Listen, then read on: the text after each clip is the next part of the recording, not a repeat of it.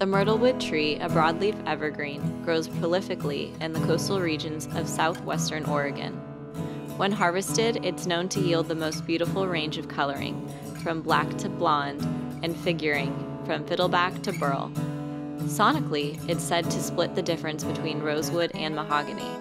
The Oregon-based Breedlove has long taken advantage of myrtlewood's cosmic and tonal beauty, to say nothing of its sustainability for use on the backs and sides of some smart modern guitars. With Breedlove's limited edition series, myrtlewood makes its appearance on the soundboard of two models, a concert and a parlor. This concert model is impressive for its liveliness and clarity, as well as its projection and power.